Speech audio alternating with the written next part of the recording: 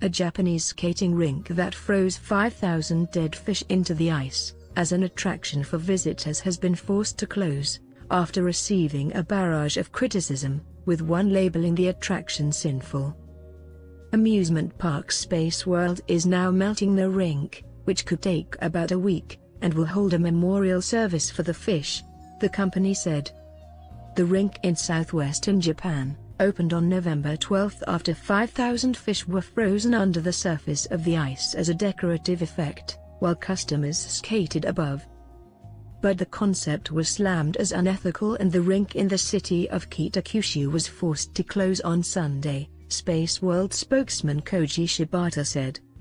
"We receive critical voices saying it is not good to use creatures as a toy, and that it is bad to let food go to waste," he told AFP on Monday. Social media erupted, with one visitor to the park's Facebook page writing, "An event on an ice rink with frozen fish. How sinful. This is not personal but a social issue. They made food into a toy where children go and play," said another. Mr. Shibata said, "The fish were all already dead at the time of purchase, and were considered unfit to be sold in markets. Internally we'd had discussions over the morality of the idea before the display was set up," he said.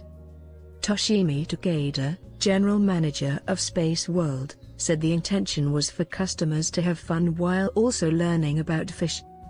"We wanted customers to experience the feeling of skating on the sea, but after receiving criticism, we decided that we could not operate it anymore," he said. "We are planning to hold a memorial service for the fish inviting a Shinto priest, which we'd planned before getting criticized.